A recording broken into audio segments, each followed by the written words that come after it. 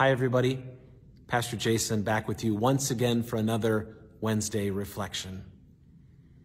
As I was preparing for this evening's message to you, one word kept coming to mind.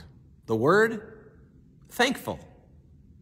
We live in a world so often that is filled with complaining and critiques, tearing down and bringing division instead of encouraging and building up. A simple thank you goes such a long way. So in the midst of all these things, the word thankful came to my heart, and I pray it comes to your heart this day as well. Words of Paul to the church at Philippi. I thank my God in all my remembrance of you, always in every prayer of mine for you, all making my prayer with joy, because of your partnership in the gospel from the first day until now. And I am sure of this, that he who began a good work in you will bring it to completion at the day of Jesus Christ. It is right for me to feel this way about you all, because I hold you in my heart, for you are partakers with me of grace. I love this text because Paul speaks first and foremost about how thankful he is to God for the partnership that he had with this early church in spreading the glorious gospel message of Jesus. I'm sure the people of Philippi, when they read this, had a smile on their face as Paul wrote these words, such an important person in the beginning of their church, sharing these words of thanksgiving to them. I do the same thing for you this night. Just as Paul was thankful to God for the partnership that he had with the church of Philippi and many others, I want to let you know how thankful I am for you. Even though some of you I may have never spoken with before, I still know you, and I pray for you. And I'm so thankful for the ministry which he has given to me through this means and many others. I especially like the section that I read towards the end. It is right for me to feel this way about you all because I hold you in my heart. It seems like so often this day we find not warmth, but a lot of coldness. A lot of people who just don't want to talk about stuff and take the risk of sharing the pains on their heart. It seems like more and more with our technologies that we continue to find ourselves less connected, even though we have all these technologies which are supposed to connect us all the more.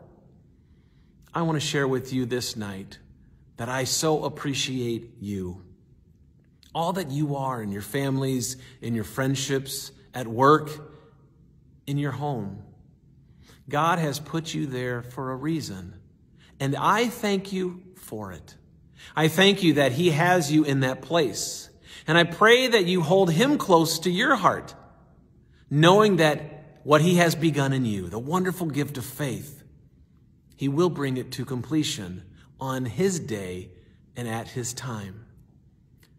This past couple weeks, we've had 3 of our beloved go be with Jesus. We have flowers that adorn our altar from 2 of them.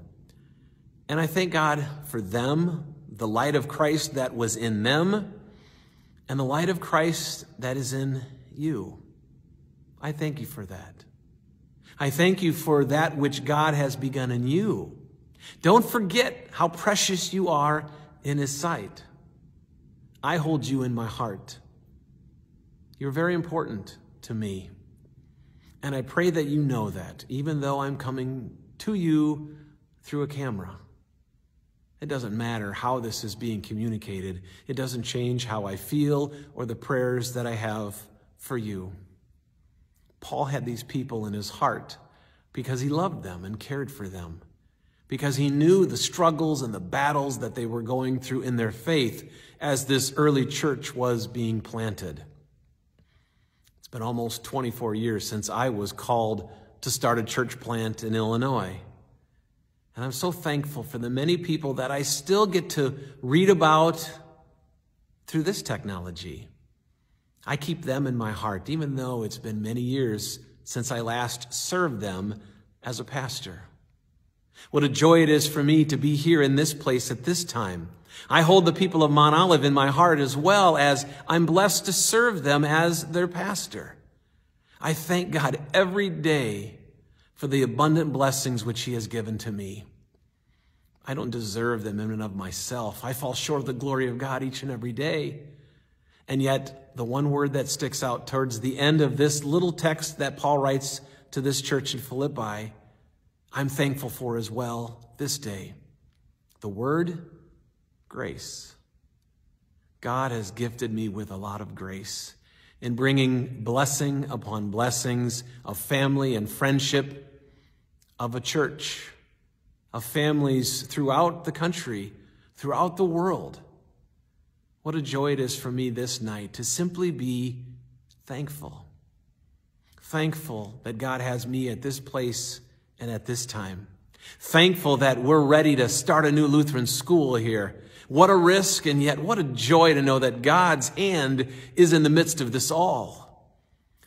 The countless blessings that have come already. I continue to pray for the hearts of those who I haven't even had a chance to meet yet, that will grace our door as they bring the little ones to us to hear of God's grace to them. I can't even begin to understand the mark that God is going to use through these young lives and through our teachers and through the years yet to come to bring thankful hearts to homes, to workplaces, to play dates, and so many other places. Indeed, truly a lot to be thankful for. You and I are partakers in this. It gives God great joy to know that His people not only believe and listen and learn, are forgiven, but that we're thankful for those around us as well. So tonight, as I leave you, I pray a thankful thought. May your heart be warmed by the presence of our Savior Jesus. May you be thankful, even in the midst of the difficulties that you might be going through at this time. Your God is faithful. He hasn't left you if you're feeling like you're alone this very night. His presence is most certainly there. As always, I'm here for you. Thankful for our time together.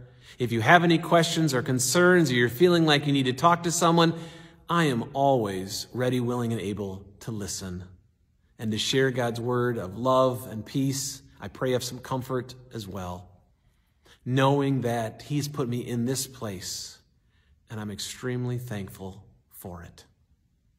Again, I'm thankful this night for what God has brought me to, even what God has brought me through over my life.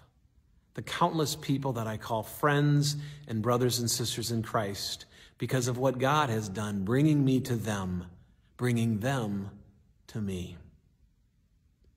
I'm thankful for you, and I'm praying for you, that as God holds you in His hands, as we are partakers in the gospel, partakers in His grace, that you might grow in that grace and to share those words of thankfulness with others.